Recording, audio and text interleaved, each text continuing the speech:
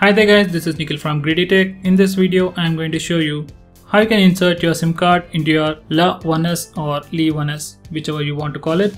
So anyway, I am going to call it 1S. So guys, to insert your SIM cards, firstly you need to eject the SIM card tray.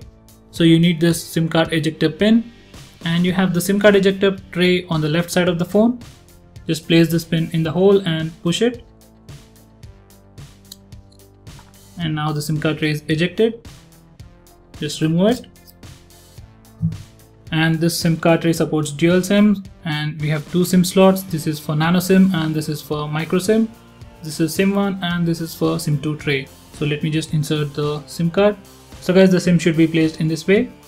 And coming to the micro SIM, this is how you place it. So this is pretty much how you place the SIMs in the SIM card tray.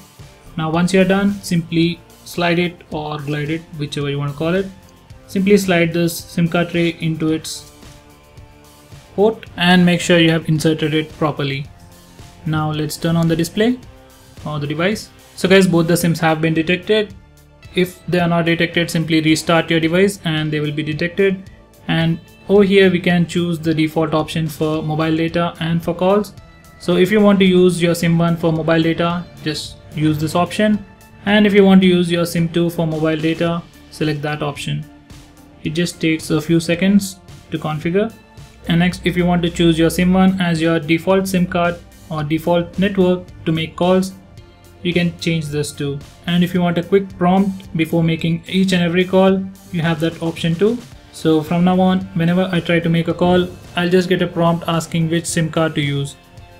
So let me just give you a demonstration.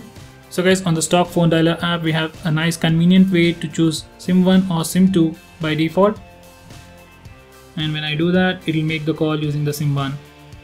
So if you are using the stock dialer, we won't have any problem, but if you are using any third-party phone dialer, you won't have this dual option. You'll just have a single call button, and in that case you'll find this option very handy.